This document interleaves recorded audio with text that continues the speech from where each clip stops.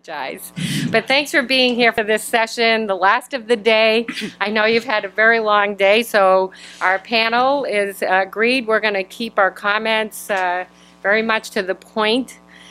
Welcome. My name is Jackie Maloney. I'm the Chancellor of UMass Lowell. I'm going to take a 2-second just to give you, of course, I have to do a promo of UMass Lowell, right? And I'm sure you may have heard UMass Lowell has been going through quite a transformation. We are the 9th fastest growing university in the country and the 2nd fastest rising in the U.S. News and World Report.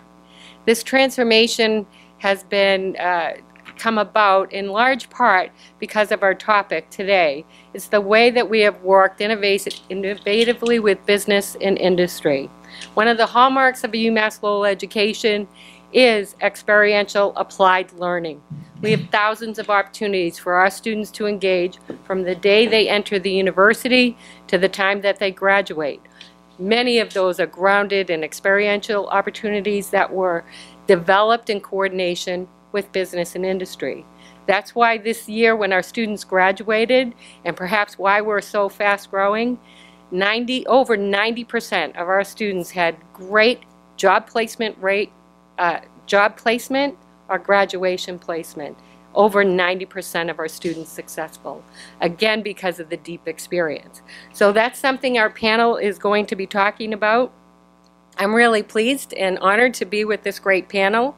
Julian El-Cid, who is the Chief Workforce Strategist at College for America at Southern New Hampshire University. Kelly Villieres is the President and CEO of Sound Manufacturing. And Steve Barnick, the Senior Vice President for Business Higher Education Forum.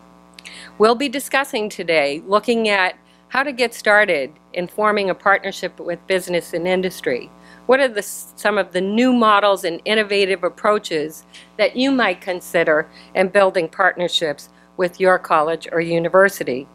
We'll be talking about how to sustain those partnerships, what are the benefits, and we're going to start off with introductions from my colleagues. They'll give a brief overview of the work that they're doing at each of their institutions, and then I'll follow up with a set of questions. Again, we're hoping to keep that part of the program to about a half an hour so we could have the last half hour be more interactive and get you to ask the questions that you're most interested in hearing about. But before we do that, I was hoping, I thought we could do jumping jacks to get the air going, but maybe just a little hand raising. How many of you currently have partnerships with business and industry? Those of you at colleges. So many of you already have those. On a scale of 1 to 10, 10 being the most extraordinary, deep, great partnerships, how many of you would say those partnerships are on a scale of 1 to 3? Weak, just started. How many are in that 5 to 10? Looks like a lot of you have very deep partnerships. How many in the middle ground? But let's just keep it middle. So you're ending up about third, and third. So we know this is an area that is ripe for growth. How many of you are from business and industry? A couple of you. So you'll have some good feedback as we go forward. Great. Well, I'm going to ask Steve to start off with his introduction and overview, and I'm going to now go over and join the panel now that I have your attention. Thank you for joining us. Thank you, Jack. I'm Steve Barkanek. I'm Senior Vice President and Chief Program Officer at the Business Higher Education Forum. I want to congratulate you for making it this far in the conference. And thank you for being here, and thanks to the New England Higher Education Board for hosting this. Just to give you a little background about myself, I've been in the philanthropic side of the equation for most of my career. I've been with BHEF for 5 years. Prior to that, I was with the Bill and Melinda Gates Foundation, and before that I was with something called the Howard Hughes Medical Institute, and I was there when it got started off the ground in the late 80s.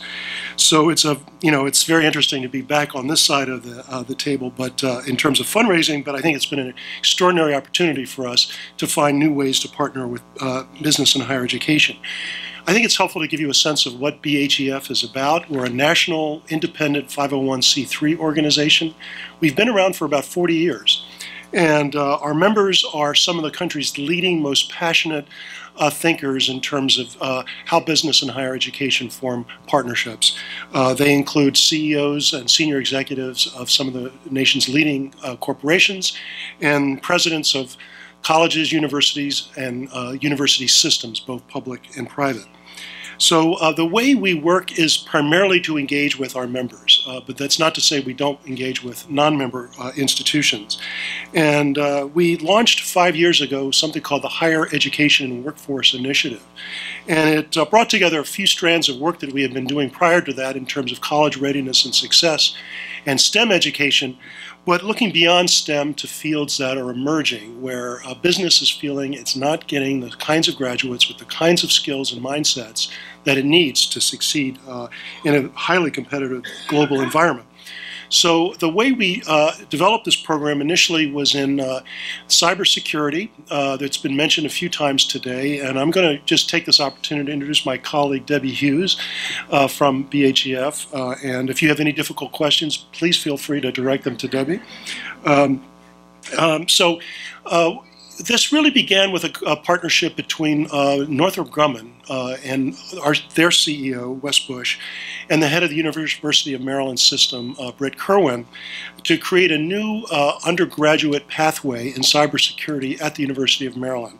Northrop Grumman put up $1.1 million to create a living learning environment, an academic community for students starting in their first year. So I think one of the key tenets of this Higher Education Workforce Initiative is that most of our higher education and business members were not satisfied with the kinds of partnerships that they were developing. And I was pleased to see that most of you feel that your partnerships are at least adequate, if not strong. But our members felt much more could be done, particularly in emerging fields where academia could really use the input from business, and also in terms of creating a more diverse environment for student success. So what we did in College Park was to create this 24/7 living learning community, which really moved Northrop Grumman, which had just moved its headquarters from California to the Washington, D.C. area, Virginia, to move from a more, what we call a transactional relationship in terms of how business engages with higher ed, to a much more strategic one focused on talent development. So Northrop Grumman invested in this living learning community. They co-developed the curriculum for this pathway, and involves 6 courses in a sequence from first and second year, and students from any academic background could join this community. And it turned out to be wildly successful. They were expecting an opening class of 25 students, which is the norm for this kind of honors college, and they've got about 50 students in their first year. Now they're getting I think 160 was in their last incoming class. They cannot control for enrollment, so they have to take the number of students they get. And Northrop Grumman then came in with another $3 million grant to sustain this and to move it to a 4-year program. But this began a sort of a process for BHEF to think about how we engage business and higher education in a very intentional process.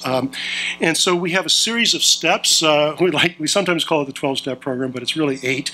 We begin with a regional workforce analysis to understand where are the emerging needs and where are the gaps.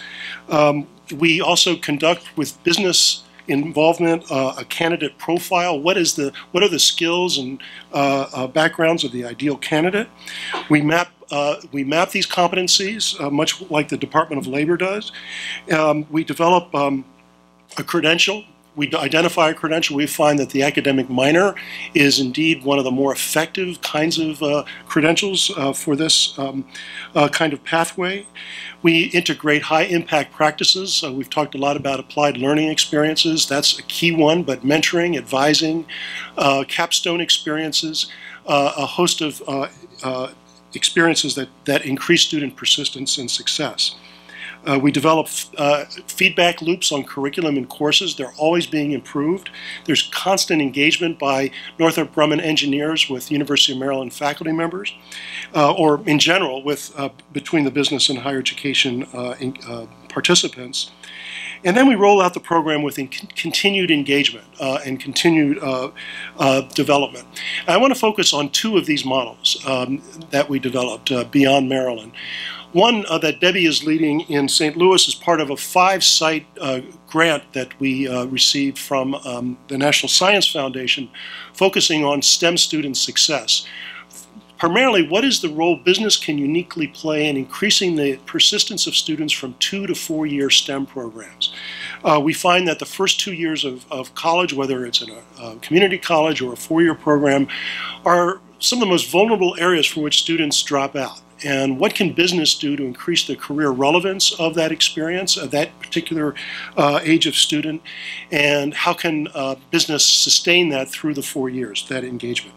So one of the 5 sites is in St. Louis, and we have 2 members there, Boeing, which has a major defense presence in St. Louis, and the Washington University of St. Louis, which is, as you know, a major private research institution that doesn't really, well, I have to be careful here, but they're not as engaged regionally as many of you are in your communities. Students come from other places to go to Washington University, and they go away somewhere else. So what is the impact of Washington University in terms of increasing the talent pool in its region? And they're very sensitive to that. So we help WashU and Boeing partner with the Florissant Valley Community College in Ferguson, Missouri, which is one of the most chronically underemployed parts of the country, and the University of Missouri St. Louis, to create a pull-through pathway in which Boeing engineers get involved from the very first year students begin at Florissant Valley. And this is really mobilizes already existing partnerships that Boeing has with Florissant Valley and then with the University of Missouri St. Louis. But every step of the way, Boeing engineers are involved in advising, providing advice on scholarship opportunities, providing internships, co-developing curricula. And the students, by the time they come out of this program, and they are beginning to come out of the program now, that it's been around for about 3 years, they get a degree from both UMSL, University of Missouri St. Louis, and Washington University. And what is very interesting about this particular initiative is that it's beginning to change the hiring practices of Boeing. Boeing, as many major companies, select maybe 50 to 100 of the leading institutions in the country from which to select to recruit. But now they're realizing they can grow their own talent in their own backyard, and it's beginning to shape their human resources strategy. The other model that I wanted to point out to you was one that we've are engaged now in New York City. It's a New York City Data Science Task Force, and we receive funding from the Alfred P. Sloan Foundation to involve maybe 5 or 6 of the leading academic institutions, including the CUNY system, which involves all of the community colleges in New York City, as well as all of the 4-year public institutions. New York University, Barnard College, liberal arts institutions. It's a real cross-section with employers. So we have an interesting cross-section of high-tech employers like Google. We have the Museum of Modern Art involved in this, the Governor's Office of New York, companies in the financial services sector, to get together to map the competencies they feel are needed for what we call the data science-enabled graduate. These are the kinds of students that business is telling us they really need for a variety of roles in their companies. So this is a different kind of model than the other 2 that I mentioned, because it involves groups of institutions and it's eminently more scalable. And it's sort of forming a consortium. And it's going to end up with 3 pathways that we'll be seeding at 3 of these institutions in which the business side partners to create new undergraduate pathways at New York City institutions. So I think I'm going to pause there, Jacqueline, and move on. Well, thank you for that. Kelly? Good afternoon, everyone. It's a pleasure to be here with you today. I have the pleasure of wearing 3 hats, actually 4 sometimes. So my first hat is I took over the family business in manufacturing. So I'm the CEO and president of a precision sheet metal contract manufacturer in Old Saybrook, Connecticut. And people ask me, how the heck did you get there? Because my other hat is in adult experiential learning. And people say, well, how does that help you with running a manufacturing company? And I say I can't run a manufacturing company if I didn't have the background in adult experiential learning. And the fun part about it when I first started is we all talked very different language. They talked about bombs, which I learned later on was a bill of material, not an actual bomb, which took me a while to learn. And I was talking about self-regulation and metacognition, and they were looking at me like I had 3 heads. But now we all speak the same language, which is that of an effective workforce and what we need in order for our employees to be productive members of our community and help us grow our organization and give back to the community. And in my endeavors on kind of figuring out how do I marry these two together, I had the great pleasure of joining an organization called the Eastern Advanced Manufacturing Alliance. And the founder of that alliance, Ray Coombs, was a very foresightful person and looked at the fact that in order for manufacturers to get what we need, which is a skilled workforce, that we needed to be involved in the educational programs that turned out the employees that we were going to hire. And so over the course of 10 years, he worked with Quinebaug Valley Community College, and we expanded the program to Three Rivers Community College. And I took on the presidency of that organization last year just because I needed another hat to wear when it got cold, right? So I found that it's very interesting because we've now been able to create what we call an ecosystem that supports the workforce needs in Eastern Connecticut. And because Electric Boat is in our backyard and they're the 10,000-pound gorilla in the room, we get recognized, and we've gotten a lot of national attention around the ecosystem that we've created, because it's not just Electric Boat, but it's the supply chain that goes all the way down. And it's now not just Electric Boat, but it's Pratt & Whitney and Sikorsky. So in Connecticut in manufacturing, we have, I think it's almost 1,500 jobs a year over the next 15 years that we need to fill, and we need to have qualified people to fill these jobs. And when we talk about manufacturing, we don't talk about just the button pushers, we talk about the people who will run these manufacturing companies and divisions over time. So I'm looking forward to having a conversation with you about how we go about doing that. Thank you very much, Kelly. Okay, and Julian? Great, okay. Well, good afternoon, everyone. And what's the standard joke I'm supposed to say? Like I'm what's standing between you and a cocktail or something, right? So I'm Julian Alcid, and it's a pleasure to be here, and I am very glad you've all stuck this out, and thanks to New England Board of Higher Ed for including me. So, teeny bit about background. I had founded and for 13 years ran a consulting think tank called Workforce Strategy Center that did work in, I think, 23 states with scores of regions. We were really focused on how can we make education more responsive to the economy. And I was I was sort of forever frustrated on a couple of fronts. One, by the fact that it was so hard to get employers and education to kind of speak the same language. It was a lot of this. And which makes sense because they're completely different and they serve different purposes and they speak different languages, was what they were brought up to do. And it was also frustrating because even when they came together, so often the result were little boutique initiatives, even after much ado. And so I came to believe more and more that competencies really offer a key to getting everyone on the same page. Employers get competencies, they can use competencies in job descriptions, and on the education side, we can use competencies to inform and shape program. And so flash forward to just over 3 years ago, I connected with the leadership at Southern New Hampshire University, my current employer, which was just getting off the ground a new college, which we've modestly called College for America.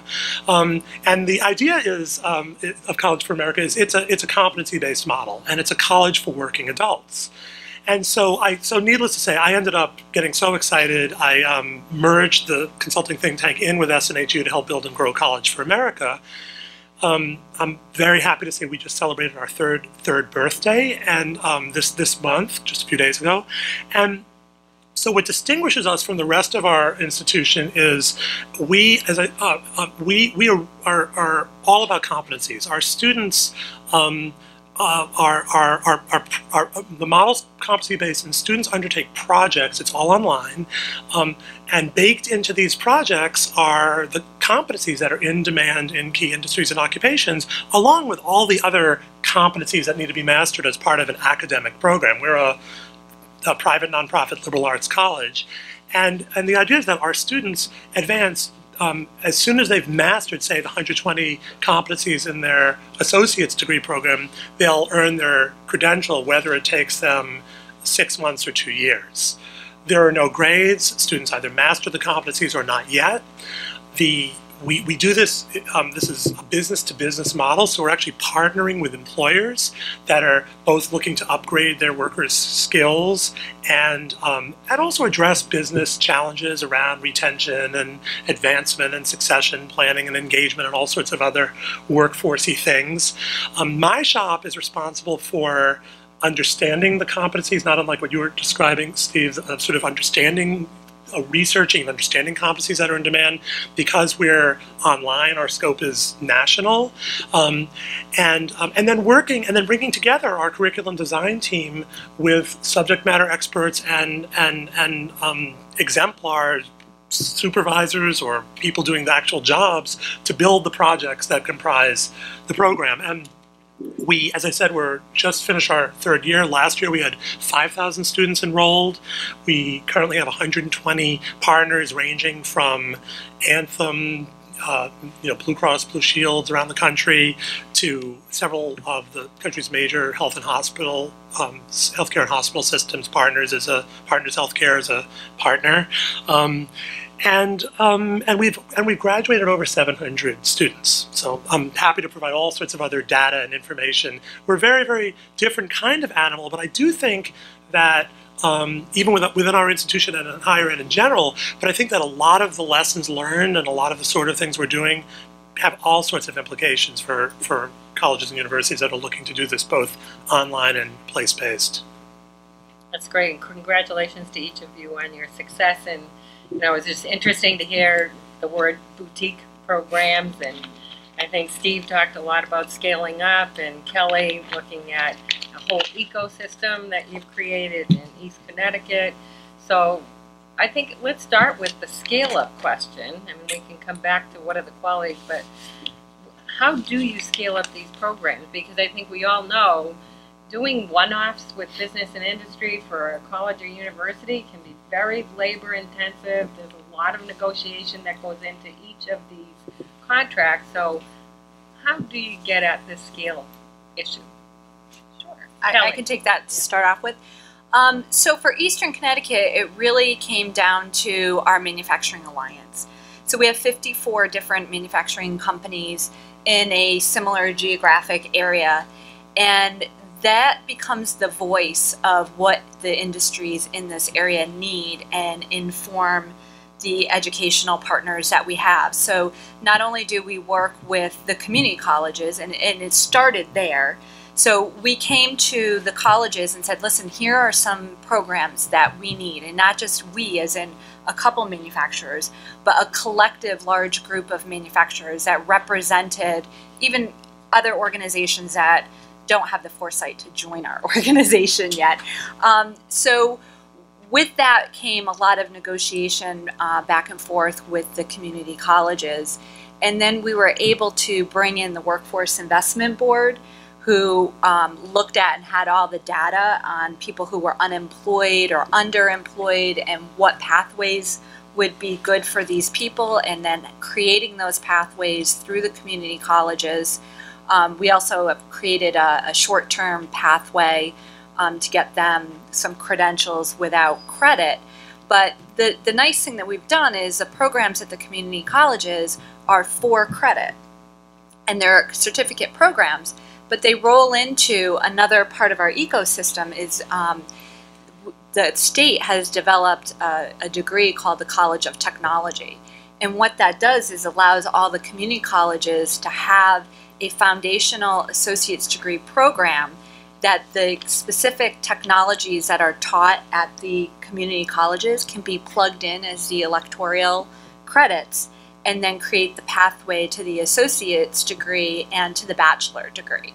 So it's really been working with industry to inform the school systems, and the systems have been very receptive because we bring with us students and the ability to generate really effective programs that we hire out of, and I believe the placement rate is almost 100%. That's fantastic. So working with those networks that existed already and kind of taking advantage of some working groups. Yes, absolutely. Great. Julian. Yeah, no, and I definitely think working with the networks is key. A couple of thoughts about scale. Well, one is, coming back to the whole competency notion, I do think that some very interesting things emerge when you begin to look at kind of work in terms of competencies. And there are many who believe that as jobs change more and more and become more sort of technology driven, that what have we but our competencies to take with us to the next experience. And so in many ways, one way to think about scaling, industry specific is obviously key because you can work with groups of employers and understand their needs. I also think that when you begin to look at skills and the types of skills that cut across different jobs, that's also really key. So as an example, our associates, we have 5 different programs. One is associates in general studies with concentration in business. It's very calibrated, it's in many ways to work for people who are in sort of customer service type positions, and we're seeing that it's having great pickup, and so we're actually able, because of the way we can see how students attain competencies and advance in the programs, we can also speak with their employers and with the students to see how they're kind of advancing in their work and their careers and education, and we're actually seeing correlation between improved the communication skills in the program and improved application of the skills in the workplace, both written and oral, as well as soft skills like teamwork and problem solving and leadership, and it's all because of the way we kind of slice and dice it. That's great.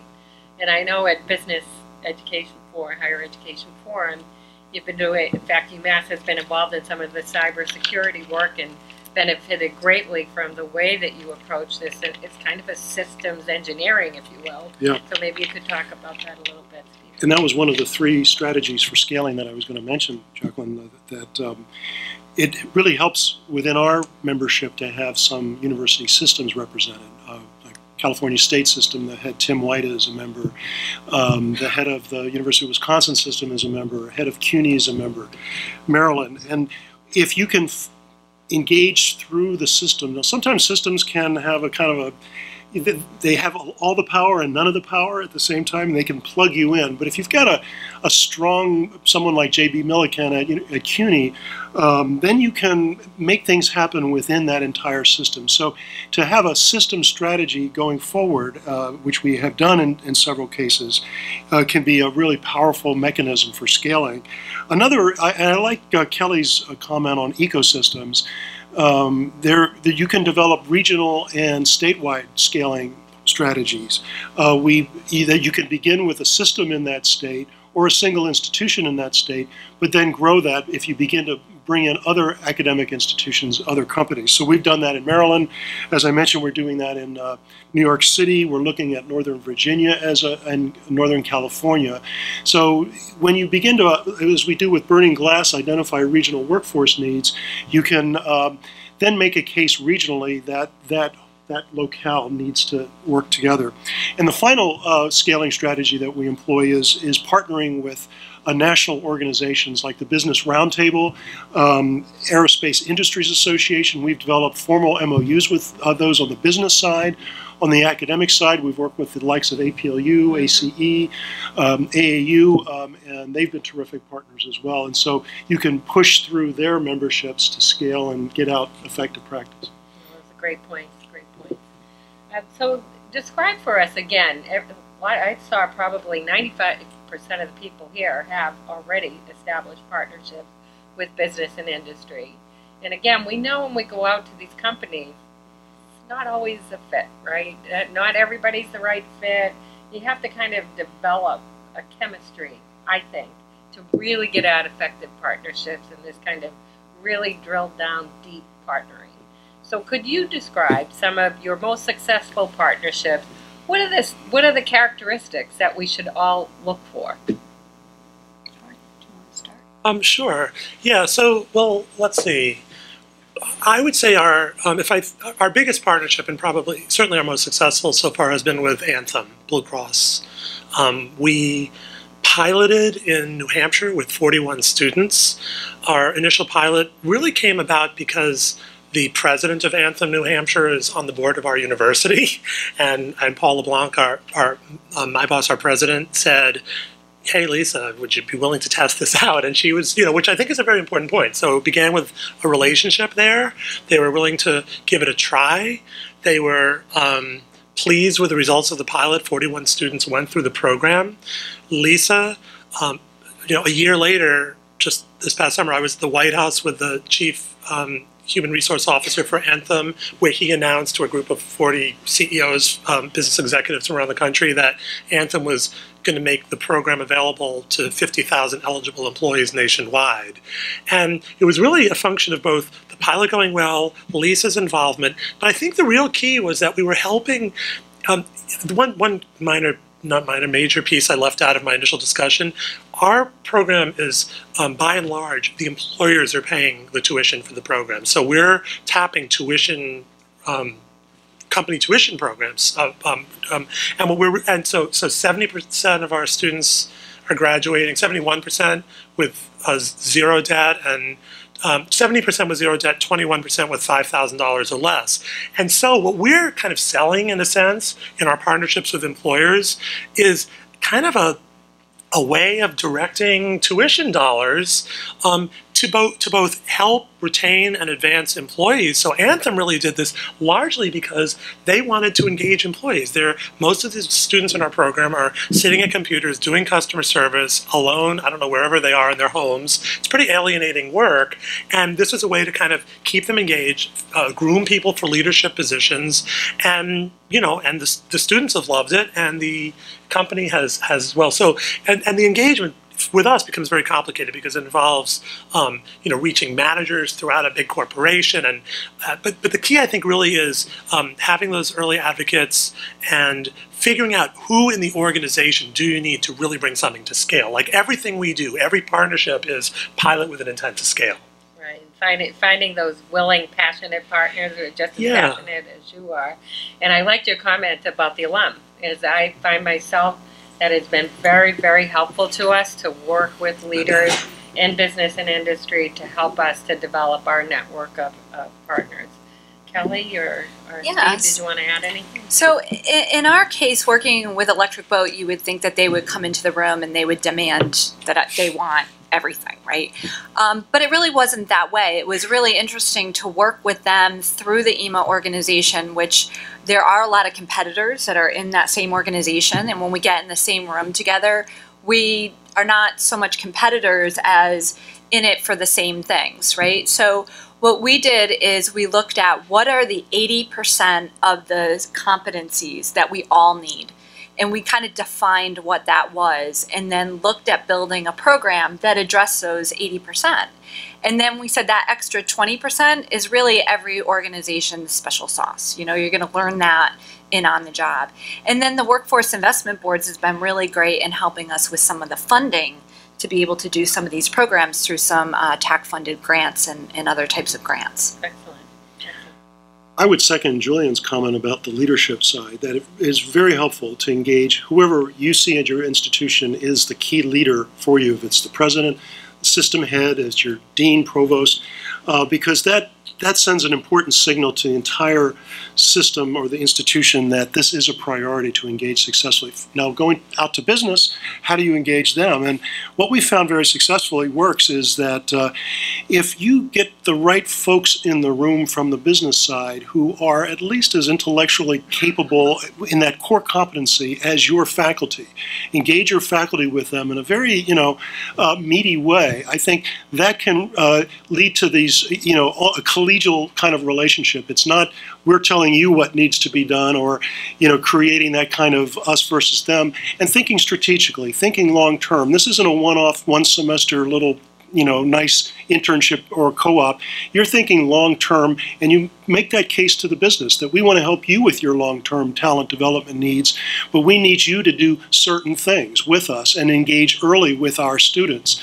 Because if they only come in the junior year or senior year to a career fair and they pluck off the top students and go away, that's really not building that kind of ecosystem that I think we need. And so to make the case to them, involve them early with students and engage in a way that's very intellectually rigorous and powerful kinds of engagement. That's a great point. Okay, I think it's time that we should turn it over to you and let you ask the questions that you've been dying to hear about. It's such an exciting topic, right? Any questions from the audience? Yes. If you could introduce yourself, where you're from, and then the question. Thank you. I'm Doug Eisenhardt, I do employer. Yeah, with us, did everyone hear the question in the back there? No. So the question is, with our employer partners, do the employers determine which program or programs the students participate in, or are they free to choose? And the answer is by and large the latter. We have one or two employers that have kind of narrowed the focus. There are a couple of employers that are specifically want folks in, say, like a healthcare program. But no, it's really been mostly up to the students, and it's the employers making this opportunity available. But I do think what distinguishes us from other programs is that all of our programs are really quite calibrated to kind of address different employer needs. And so for example, and the other piece is kind of, I think goes to what you were talking, actually both of you mentioning earlier, they're all very kind of stackable. So for example, our certificate in healthcare equals half of an associate's, which equals half of a couple of bachelors. And with the associate's degree, they feed into a couple of different kinds of bachelor's degrees with different concentrations. So, so far, mostly the employers are just leaving it open to the students to choose. Yeah, good question. And it really varies according to what the sort of goal is. And I think what we find is that it's important to set the goal early. Like, what is the credential you're aiming for? Is it a concentration? Is it a minor? Is it a major? And that will determine, because of all the governance issues that come into play around this, who from the academic side is involved. So from the business side, again, we're very fortunate to have CEOs and senior executives who can drill us down really quickly to the people within their companies who can engage with us. What we try to do is steer that process and just not leave it to chance or whoever is available at that time, and try to really make a case from the academic side. Well, who is going to be most helpful for you from the company to help you develop whatever credential this is? And a credential is, as you know, a series of courses. It's a series of requirements. And in some cases, those courses or requirements are already there. They might need to be repackaged some way. It might mean the torque of a one course or two. But for example, NBC Universal came to us. They wanted to create a new they didn't know what they wanted. They just knew they weren't getting the kinds of students coming out of engineering and electrical and computer engineering programs for the kinds of work they're doing now in terms of streaming, TV everywhere. It's a new mindset around media and broadcasting. So we engage with them in an institution that we help them choose, Stevens Institute of Technology in New Jersey.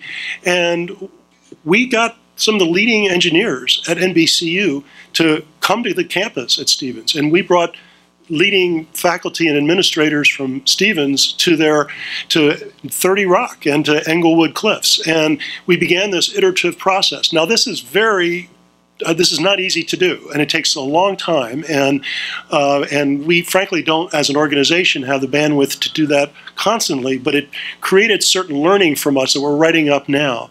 But to have that leadership at NBC Universal, and he could only come once in a while, Keith Jackson, Senior Vice President for their entire sort of technical side, but he got us the key people who he trusted to engage with Stevens faculty, and they have a minor now. And it's working, and it's got all the elements, and it wasn't that huge a stretch for Stevens to do. I hope that answers your question. Unfortunately, I'm not familiar with that program, but it sounds like it has a lot of the components of what we're doing in Eastern Connecticut is looking at what does our area need for manufacturing programs.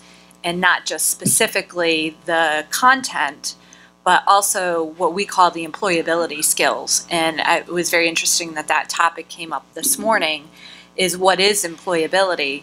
I was at a CEO peer group last week, and we started talking about this, and one of my colleagues said, you know, I just can't hire the right people that have it, and I don't know what it is. And we started talking about it, and really it is self-regulated, lifelong learners who have the ability to think critically and think in systems, can solve problems and communicate effectively. And industry can't produce those types of people on the job. They don't know what it is, they can't define it, and thus they can't develop it. And even when I explained what it was, and he went, yeah, that's exactly what it is, it resonated with him, but what do I do with it? How do I do that? So the programs, I think, that need to be developed have to balance the employability it factor with what the content is, whether it's advanced manufacturing or healthcare or cyberspace and things like that, is they need to balance. And I think that's where there's a really nice partnership between industry and academia, because academia knows what it is and they know how to develop it. And so when you get the buy-in from the organizations in your area and you can balance out those programs that address those things, I think it adds to the level of employees that you can hire out of the programs. And if I could, because as Wayne knows, Wayne was helpful in helping us build some of our partnerships with companies like Raytheon, and that have enabled us to engage in these NMI grants, which they're great. They're very big. They're very complicated. I'll say that. I think a lot of colleges and universities and companies are still struggling with them because of the complexity of dealing with commercialization and intellectual property. Having said that, you know, a lot of it is based in what folks have talked about already, and it really is. There's no substitute for engaging thought leaders in business and industry with our faculty. There's just no substitute. The more that we can do that, the better both sides of the house are, the better we strengthen each other. And we've done something at Lowell called co-location, which Wayne is very familiar with, where we actually have, for example, Raytheon has sponsored a $5 million institute, which is a research institute where their engineers are working with our faculty engineers to push out some new technology. But what's great about it, to Kelly's point, is we're creating the makers, because all of our students are engaged in all these co-location facilities, and I think these grants will really help this next generation of undergraduate and graduate students to work hand in glove with business and industry on these cutting edge advanced manufacturing technologies. So I think it's a very, very exciting program, but it's not been without its challenges. So, Steve. No, and I've heard of this. I've kind of lost track of it, but I think several of the things you mentioned are key to these kinds of success of these kinds of initiatives. Having a shared vision of what talent is needed for a particular sector, having multiple stakeholders with skin in the game involved early and often, and looking for the right kinds of ways of sort of portals for companies and others to participate. Because not everybody can participate at the same level. But if you give them multiple opportunities to engage, then I think you have a much better chance for success. Yeah, no, just to piggyback on that, because and I'm not familiar with that particular program. We're not so much on the technical side, but the process we engage in is really quite different from, I think, sort of your typical, say, DACOM process, where, so for example, when we built the certificate in healthcare fundamentals with Partners Healthcare, actually with a grant from Commonwealth Corporation, Partners received, first we undertook some analysis using Burton and Glass, a bunch of different analytic tools that looked at the competencies that are inherent in 6 of the fastest growing frontline healthcare positions. We pulled from that, specific data that said here are 50 competencies that cut across all these positions. We then ran with partners 13 focus groups throughout their system in hospitals, community centers, gathering information and refining what ultimately has turned out to be the curriculum. So it's much more about a partnership and much less, I think so often the university business partnership's almost like a vendor client thing, or come in once a year and check out our curriculum and we'll feed you lunch and go away. It's much more of it's an ongoing partnership, and as the program evolves, we're constantly looking for feedback and getting it. Great, great point. Thank you. I think there was a question over here, or yes. Sure. So I'll take a stab at that. Another hat that I wear is as the director of the Problem-Based Learning Resource Center for NEBI. And what we're doing is we're trying to address just that, is working with faculty on how do you develop and implement your curriculum around problem-based learning, so that it's not just a project that I do once a semester, but that it's embedded in what the teachers use every day in their classroom. So from an industry perspective, you look at the teacher now becoming the supervisor of learning, not the instructor, the all-knowing, I'm going to give you the knowledge that I have, but being really student-centered and looking at what is the content curriculum that I need to cover in this course, and how do I match that with real-world experiences and things that are happening in industry around us to create some of those partnerships. And students love that. They walk away really enlightened and they feel empowered and engaged. And so, but it is risky for teachers and faculty to understand how to do that. So that's one of the things that we're working on, is helping teachers be able to implement those type of philosophies in their classroom. And I think the career track isn't conducive to that at all. Maybe we're changing that.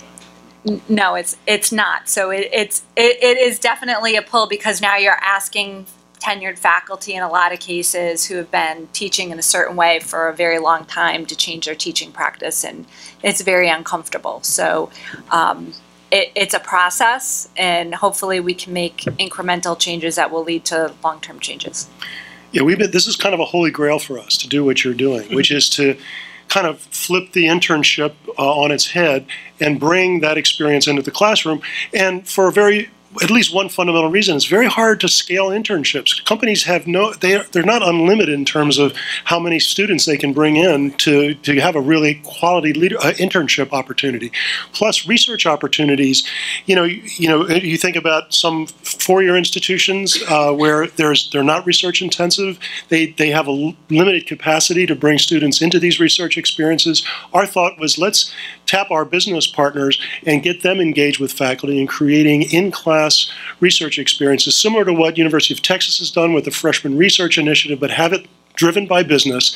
And since we're focused on data science as much as we are, and that has very low laboratory requirements, all you need is a laptop or a tablet, you could do experiments or you could do projects in the classroom.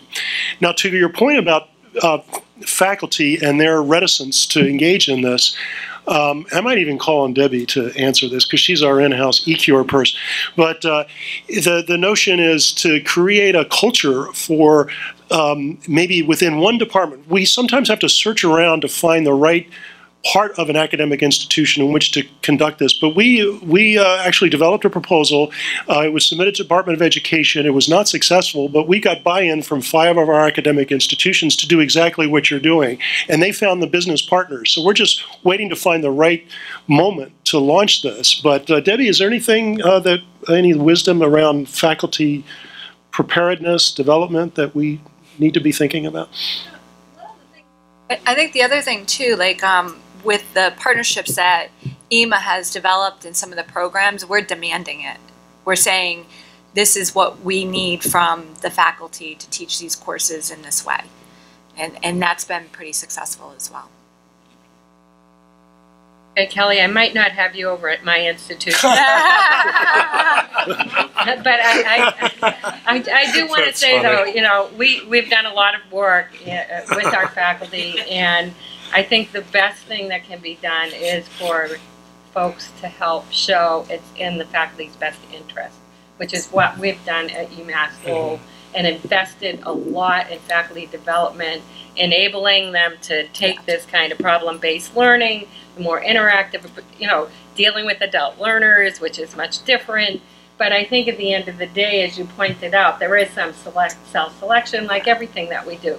Some faculty are just much better at this, and you go with your winners, and then you help try to pull others along, because it's been our experience, the more that you can do that, the better they do in these situations, the better they are in their classroom day to day. So the faculty understand this is a win for them to become more relevant. That's the message to faculty. And when they hear that, our experience is that they very much buy in. So my demanding was a little strong. We highly encourage it, and we I might try bribing as a different. speak to what our needs are, and it really is difficult to teach manufacturing from a textbook. So it's helpful in that area. That's great. How about one last question from the audience? Yeah, in fact, that's something we're very interested in is, again, with the data science and analytics push, how to integrate that into a liberal arts curriculum. And we do have liberal arts members of our organization. And we had an interesting roundtable last year in New York with maybe 20 leading liberal arts college presidents and provosts to talk about this very notion of how to get data science in with the help of business. And that's going to be an ongoing thing. But I think we're talking with the National Endowment for the Humanities about this. The Mellon Foundation is very interested in this as well. So I think this will be something we'll be working on over time. Yeah, and one last word on that. We're not focused on the data scientist. We're focused on what we call the data-enabled student, or graduate, or the cyber-enabled, because this is what business is telling us they need. They need people with these skills who can handle a variety of different functions within their company. So there are the data scientists, but we agree with you that this needs to be a broader push throughout the curriculum. That's a great story. I have a lot of white hair, but it's a great story. Thank you for sharing it. It's a great story. And I think you point out a lot in the question of risk. We all work with faculty. They're like us. They're brilliant.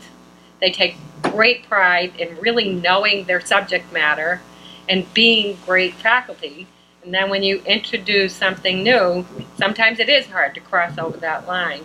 So how you enable that is really important, and you gave a great example, and congratulations on that success. All right. Is that it? Anybody else from the panel? Well, again, thank you all for coming. Thanks for being part of this session. We really enjoyed it.